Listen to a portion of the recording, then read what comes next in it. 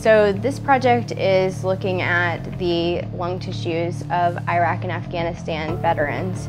The problems that our medical collaborators are seeing is a higher incidence of asthma and other pulmonary problems that aren't explained. We see pervasive dark grains throughout the lung tissues that we've examined that are the affected lung tissues. And if we could figure out like what the mineral assemblage is, then maybe we could determine a source.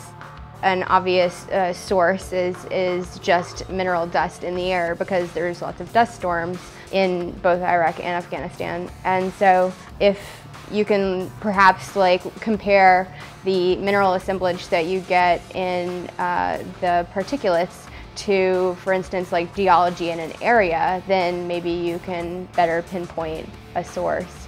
And then one of the other obvious sources is burn pits. And so they literally, the whole time that they're deployed, they're putting trash in like one specific area in the camp and pouring jet fuel on it, and it burns like 24/7.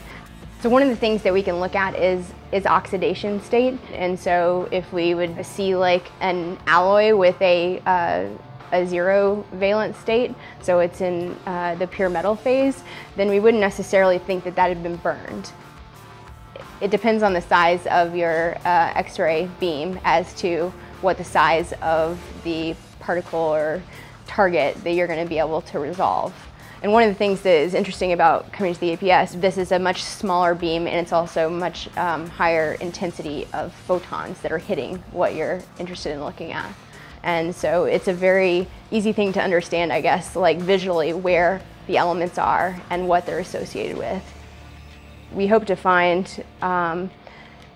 something unique, I guess, about the samples. By finding a unique signature of the materials, then we might be able to identify a source. And there's a lot of things that they could do if they know the source, maybe try to prevent exposure or try to treat more specifically.